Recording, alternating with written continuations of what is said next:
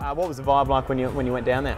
Oh, not great at that stage. Like you said, we finished 13th, and everyone was a bit flat and a bit down the dumps. Obviously, I rocked up at the end of the year, so the start of pre-season was pretty brutal. It was pretty full on.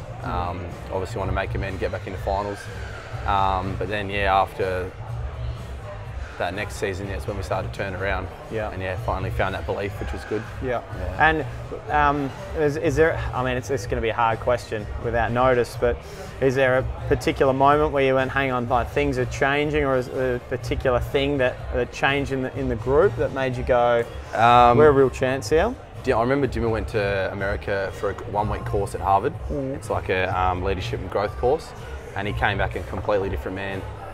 And just changed him. It's changed him forever. He reckons it changed his life.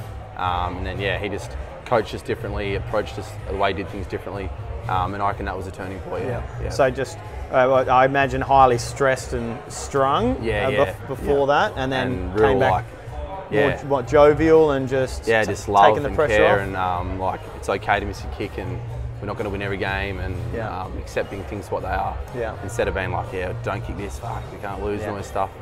He was a pretty hard-nosed player in his playing. He was, So he probably took that a bit to his coaching I think originally. so, and he's such a proud man that he'd take all the criticism that would come his way and losses and build it up, where now it is what it is. Like, if we go out and give it our best and we lose, well, that is what it is, we go again.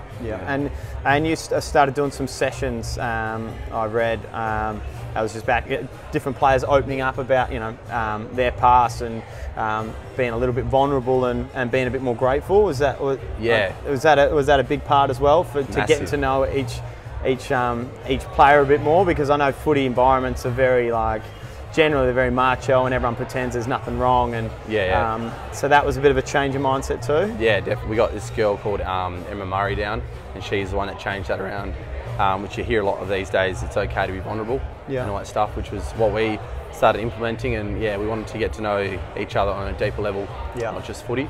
And we had some pretty full-on and heavy sessions at camp, which brought a lot of tears out and all that stuff, but it just allows you to then walk away and have a conversation with that person, a follow-up, and all that stuff. And from then on in, the club's just how we are now. Everyone's happy to talk about what's going on, and not you don't have to be that macho man all the time.